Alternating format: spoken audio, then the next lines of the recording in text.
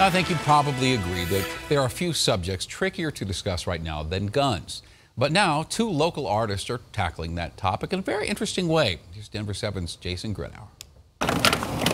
Everything comes from the world of photography. This is all flashes, this is all flashes, these are a bunch of accessories like grips.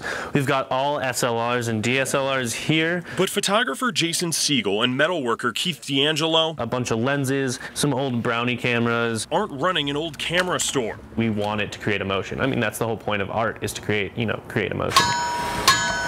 A transformation is happening inside this Denver metal shop.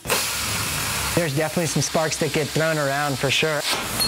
The project is called Shoot Portraits, Not People. We have everything from long rifles to submachine guns and shotguns and just all different types of rifles. This one, I guess, resembles what you'd call an Uzi. It's made from two Super 8 cameras. It's got like a flash grip here, another couple grips, a winder, a tripod leg. It started with terminology. Guns shoot, so do cameras. Some of the pieces even look similar, and this project was born. Crazy thing about it is a lot of people see these and they think they're guns, which is kind of what we want. Just for someone to see the project and go, whoa, that's really cool. Oh my God, that's camera equipment. Oh my God, that's photography. Art inception. I mean, we're taking tools that people know create a certain type of art and we're making an entirely different piece out of it. The pair have now been doing this for a calendar year, making prints and selling these sculptural pieces. After a successful art show in Aspen, the project has now grown to grenade launchers and beyond.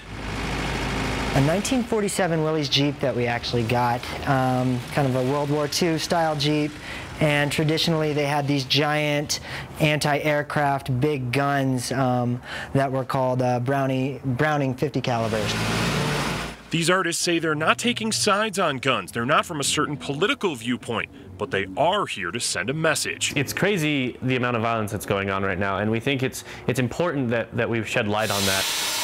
In the political climate and everything that's happening in the world today, people get it, and it really hits home. Art that's unique, powerful, and definitely thought-provoking, but the ultimate interpretation is up to you. We want people to walk into the gallery and say, whoa, I've never seen something like this before. In Denver, I'm Jason Grenauer, Denver 7. That project right now is on display at an art show in Santa Fe, New Mexico. They're planning to donate a portion of the proceeds to the Las Vegas Victims Fund.